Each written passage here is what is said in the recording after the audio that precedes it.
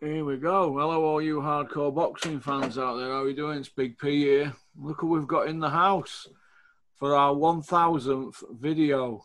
Is this episode 1000? I feel very honoured. Episode 1000, and we started it together, didn't we, Rico? We did. 1002 days ago. So that's not bad going, is it? No. How many years have you now been doing this? 2 years? 3 years this October, although first video I don't think went out on November. No, I think okay. November, something like that. So you'd have to check on that thing if you go online. I think it's November, October or something. So it's been a wild ride. It's been a wild ride, hasn't it? Lots of interesting comments from fans, lots of phone calls to Dennis's office and other people, lots of people pissed off. Death threats. Fly tipping on me drive at my old house, although I'd moved, so that were unlucky. Yeah, it's been a roller coaster, hasn't it? You have some ups and downs. You meet people, you fall out with people, don't you? You disagree with people, and boxing's one of them sports. I think that it gets everybody at it, doesn't it? Everybody falling out, and you know, it's. Yeah, I think it's a funny sport because people take stuff very personally. So obviously, if you support a football team, right, you very sort of partisan towards that football team. By boxing, it's turned into this thing where you're supporting promoters, you aren't supporting fighters anymore. So people get upset if you say something about a fighter of a certain promoter, or you say something about a promoter. It's quite strange, isn't it? People have stopped supporting fighters, they support promoters now. Yeah, they do, yeah. It's, well, what we've got now, we've got promoters getting themselves out there and making it about them, haven't we? Well, we do. One in particular. We don't even need to name his name because I think everybody knows. Yeah, Eddie's a bigger star than most of his fighters. I imagine if you walk down the road with John Ryder and Callum Smith, more people would say, ask for his autograph or picture for him rather than a guy that's the best super middleweight in the world. Yeah. Which is John Ryder. Exactly. I'm going to ask you, Rico, while I've got you on, about the zone. What do you think of Thomas Hauser's explosive article on boxing scene today? What do you think to that? Yeah, I think probably need to go back a bit because at the beginning of the pandemic, there was talk about the zone trying to raise $500 million because the finances weren't just to cover everything off. And they did manage to raise that money. So the Russian billionaire that owns it has had to invest his own money. They've obviously had a change of CEO as well. And because of the pandemic, they've realized there's probably an opportunity to change their model, because the model of charging people $10 a month or whatever it is just to watch boxing doesn't really work. I mean, boxing isn't a big sport. I mean, it's the 5th most watched sport on DAZN's platform. So now what they'll probably do is get pay-per-view on and, do advertising, right? Because can you really say that DAZN has been a success? What do you think, Ross? No. They've only got 800 subscribers up to March. Yeah, 800,000. That's it, exactly. So they won't release the numbers, will they, what they've got now? No. But they were bragging about it in March, weren't they? Exactly. And I think what they realize is that they need to get more sports on. They can't just rely on boxing in the US or in any market. So if you think about Sky Sports, right? People buy Sky Sports because of the football, not because of the boxing. Yeah. So I saw some figures that the next gen fight between Riakpo and Jack Massey last December, 8,000 people tuned in to watch that. Imagine on Sky Sports, 8,000 people. Like this is how big boxing is. It's not a big sport at all. So you can't be overpaying guys like Canelo or others to, insane fees. Yeah. So I think what they're probably looking to do is they've spoken about coming to the UK, and I know they beta testing at the moment, so people can get the app and test in the UK because they're meant to launch, bless you, they're meant to launch in April time. and they didn't because of what happened. So I think they were planning to launch on this Canelo against somebody in the autumn, but it's a hard time to launch or to do big fights because Zone has kept much money to its fighters. So somebody like Canelo is making 35 million a fight, but Golden Boy isn't getting gate revenue. How does the Zone actually make the money? So if you 35 million, just quick math. If they put the phone, that equates with $10. That equates. Sorry, go ahead. No, yeah, I know what point you're getting at there. If they put the Canelo fight on and Canelo gets what he's entitled to in his contract, the Zone just go deeper and deeper and deeper into the red, don't they? Yeah, exactly. And if he had 800,000 subscribers in the US before this pandemic, now to guarantee that 35 million just on subscribers, so not talking about selling the rights to other countries, you need 3.5 million subscribers. So it's quite, the gap is huge, isn't it? The gap is huge, and yeah, it doesn't make sense. And why should Canelo take less money? I think what that will mean in the coming months for all of these Matchroom US guys is like Andrade, Mikey Garcia, Prograis. They won't get the monies that were promised to them, or they can't get the purses that were promised to them before when they signed up. And also, they'll end up getting cheaper opponents because somebody like Derevchenko, they're not going to pay 4 or 5 million to face anyone, right? Andrade will be fighting against a tomato can or someone quite cheap. Yeah, yeah. So, the Zone, when it comes to the UK, that raises a lot of issues because Eddie's obviously a Sky promoter. So what if Joshua fights? Will that fight be on the Zone in the US and then Sky in the UK? And how does the Zone feel about that? Because if they want to make a bang in the UK, they need to get Joshua onto the platform. And also, if guys like Callum Smith are fighting over in the US, where will that be, Ed? So I think Eddie's in a very hard position at the moment because there's only launching here, so he sort of needs to choose which side of the aisle he's sitting at.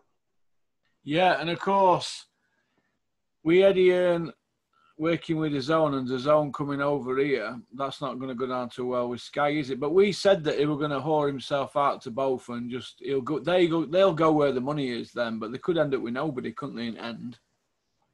Yeah, they could do. I mean, if MTK impress, the golden contract, I don't know what the numbers are like, but if MTK start actually promoting shows properly, like the big shows, so like Frampton and others, and move these fighters over to MTK promotion and Sky offers them money, there's a very real possibility that MTK World Boxing Super Series, if it continues and other things, then end up becoming Sky's boxing product. They don't need to necessarily have a big stable. They'll just buy the best fights and put together a tournament because Sky as well have lost a lot of subscribers. And do they really want to be investing this money in boxing if, next gen cards are getting 8,000 views and the quality's gone down?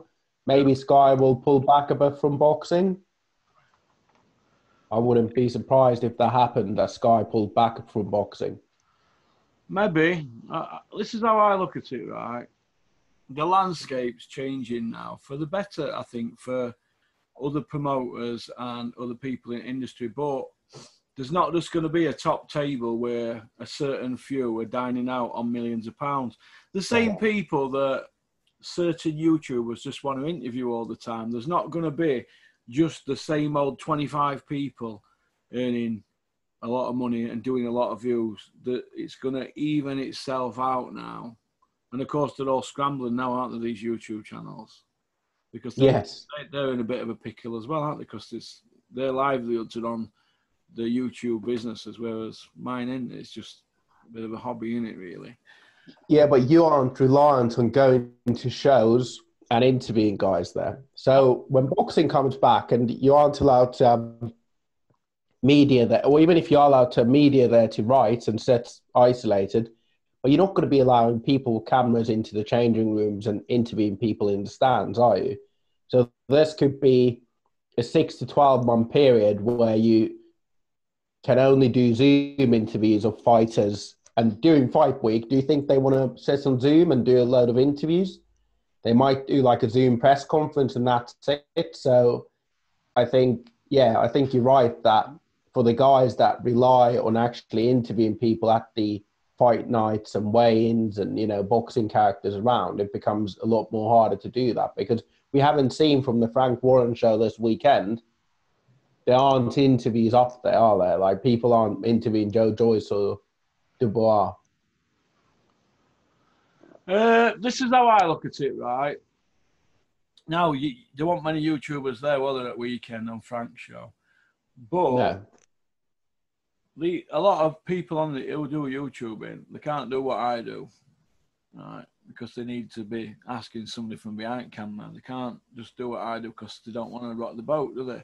So they haven't got that many strings to the bow, have they? You know what I mean? Trick ponies aren't they? A bit like Wilder, one trick pony, one punch Larry. But I'm not going to diss any YouTubers because the people put the effort in who go to the shows. And let me tell you this, I know what it's like just to go to one show. I can go film an amateur show for 3 hours, 4 hours. Let me tell you this, when I get in the car at the end, I'm knackered. So God knows what they're traipsing about. It is hard graft, mate, and it's all up here. And, you know, and they're running around with tech stuff and all that. And I'm not tech-minded. I film a show and then I go on next day, I get it. I press a button and somebody else puts it out. But the point I want to make it is that it's an hard slog. It's a very, very, very hard slog. And you've got to give people credit who go to them shows. But my argument with it, Riku, is they're only interviewing, like I've just said to you, 25 people. There's nobody else they're interviewing, are they? See where I'm coming from? Yeah, I think it's sort of one of those things that they know which people do the numbers, so they interview them, so they're not actually giving exposure to the other guys. Like that, which defeats the object of doing it, right? It defeats the object of having a boxing channel. In many ways, that you're only going to the big shows and you're only interviewing people that are big names, because surely you should be giving the guy that's bottom of the card exposure, or, you know, guys at small hall shows, because they need it more, right? They need it a lot more. Let me tell you this, right? If you go on BoxRec, you'll see that since April 2015, since I went to Dennis's first show, Dennis has done, if you go on BoxRec and check, I think it's about 38 shows, right? In that period.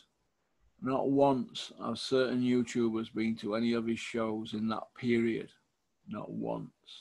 But yet they'll come up here to Sheffield and go to Ingle Gym and hang out at back of them. But they can't go round corner to Glyn Rhodes Gym or Dennis's gym or Mick Wales Gym. So it's because of views. I don't think it's because they don't like boxing. I think they're all boxing fans, but it's a view-driven business. There's numbers. Look, what about the sport? And people have lost their minds chasing money and they've forgotten about themselves. For example, this with DAZN. Everything that Eddie Hearn said, I called him out on it 2 years ago, and it's come home to roost. But he's not bothered now because he's had his percentage of that 125 million, hasn't he? He's had his 20% of 125 million, which is what? 25 million, is it? He's had his 25 million, hasn't he, over 2 years from DAZN, plus all other stuff. Yes. So they're not bothered. It's like Chris Eubank Sr. Once Collins beat him twice, that were it. And Barry Hearn didn't even win them purse bids for them fights. They ended up fighting in Ireland because they don't invest. They don't win purse bids. They don't bring kids through from scratch, do they, that are not Team GB. Am I right? They've never had a world champion from that's been born in Britain and not been Team GB. Not one. ABI Nigerian. And of course, you know the other five, don't you? They're all Olympians, weren't they? And we know how that goes on, but we don't want to go down that line. It's boring. So, Reed. I mean, they don't take it. Go on, sorry. What are you saying? I was just going to say, your point is correct. I mean, they're not going to take a punt on the guys. So if you look at the Frank Warren roster, It's gone still, really coat picture. What is it with you people down south with your tech stuff? I've got the same problem with Terry on phone. We get Zoom and you froze, Rico. Rico, your pictures froze. If calling Rico, your face has frozen on the screen. What's going on here? Hey there, Rico.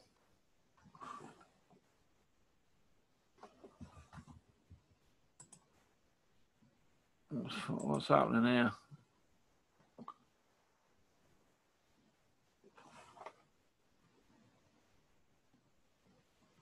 We're halfway through. Where's Rico? Where are you, Rico?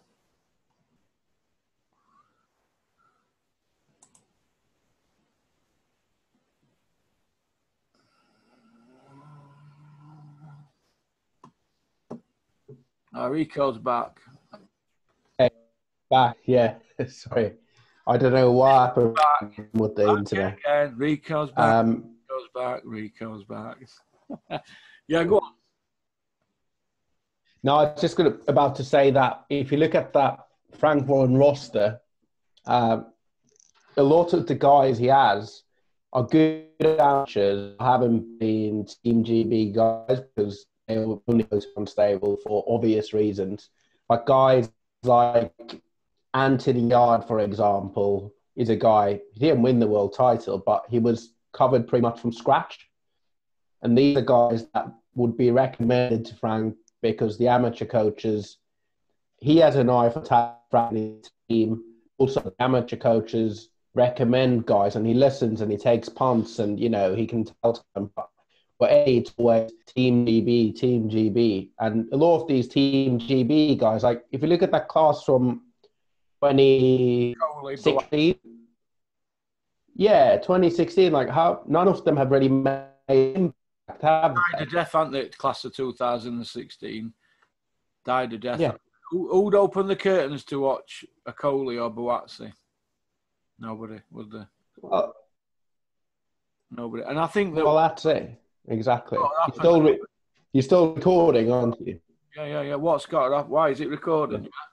No, it's recording, so that's good. Just why I dropped off that it's not recording. Is it recording? No, it's recording.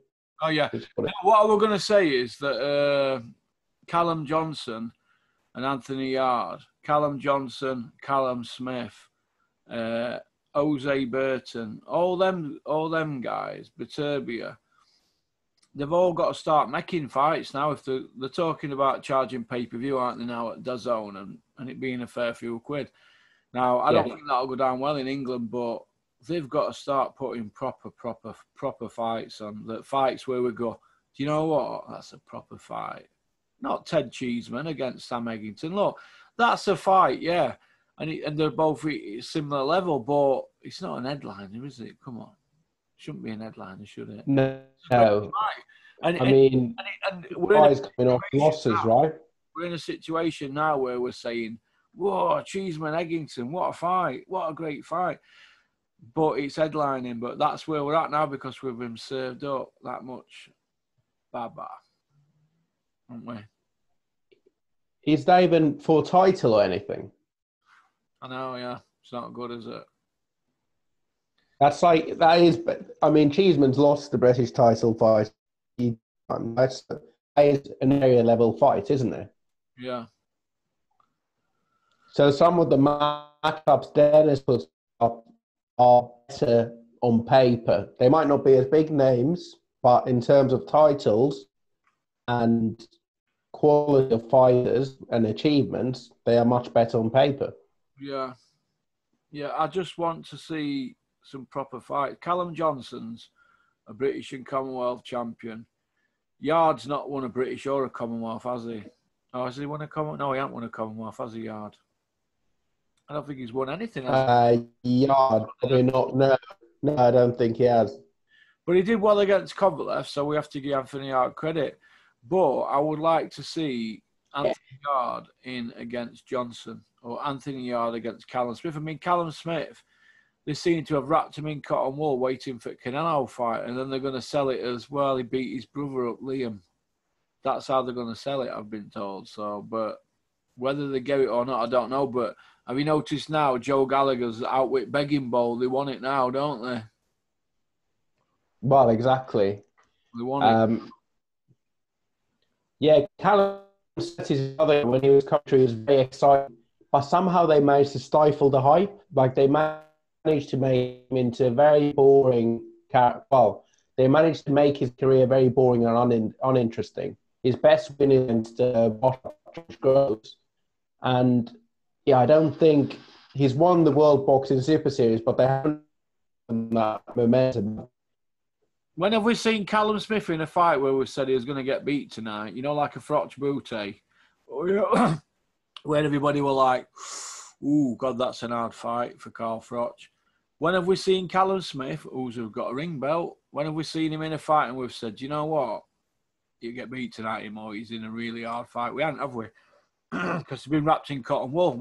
I think we probably have to say higher, but it wasn't a fight that they elected to make, right? It was a tournament. He was well paid for that. It was one of those where he had no options, Groves. Yeah, I know that, but point I want to make is, when have we seen Beefy Smith in a fight? Who's Beefy Smith's best win?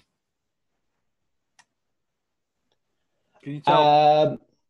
That guy Thompson, that 6'2", 152 fight. Nobody's seen afterwards, right? That's the one who won the vacant title. He's a proper opposition, is he? Him who were ranked 87 on Boxer and is fighting for a world title that's vacant. Look, but all Gallagher fighters have got padded CVs, all of them. But he threw Callum Johnson to Baturbia, didn't he? But he wouldn't throw Callum Smith, would he, to him? You know what I mean? You don't hear Baturbia or Beaterby, whatever you want to call him. You don't hear his name mentioned with Callum Smith's, do you?